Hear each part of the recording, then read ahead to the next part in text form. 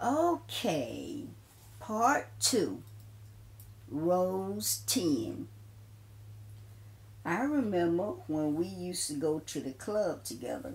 You gave me my first sour whiskey. I loved it. And I got tipsy. And you had to drive home. Lola, you were there. Rose number 11. I remember we went out to the club one night and we drove your car. Your car was an automatic with the stick in the floor. I was used to driving a 5-speed. So while I'm driving your car, which is an automatic, I'm trying to put it in gear and it just kept and I think I did that about 3 times. And you said, look, just let me drive. I think I kind of sobered you up a little bit. But Lola, you were there. Okay, Rose number 12. I remember when I was in this toxic relationship and the person harmed me very badly. They told you about it and you came to the hospital in our hometown.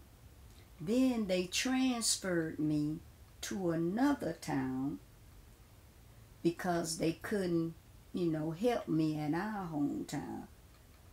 You followed that ambulance all the way to the next town. And you stayed with me until I came out of that hospital, Lola. You were there.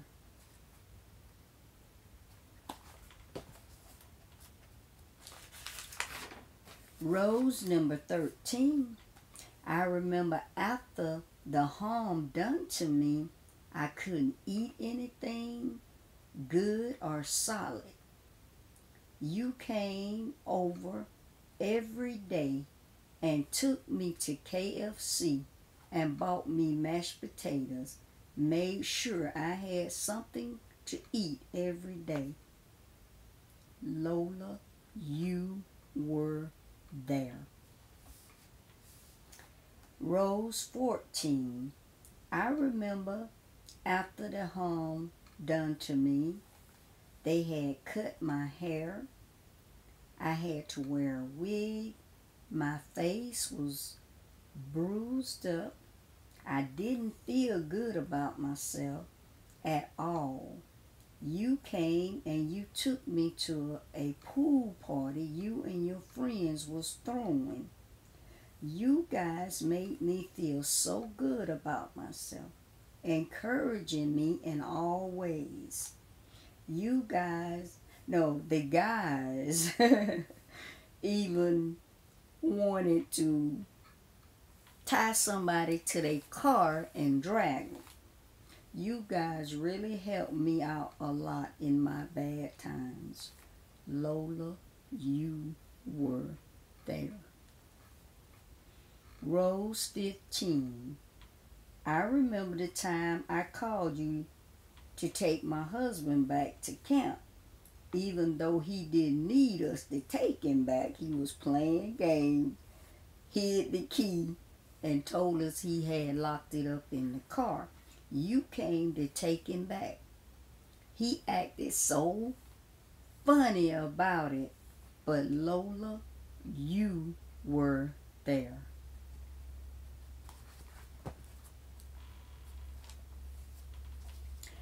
Rose 16. I remember when I called you to hook up my fire sticks. Every one of them, you hooked them up. I couldn't have done it without you. Lola, you were there.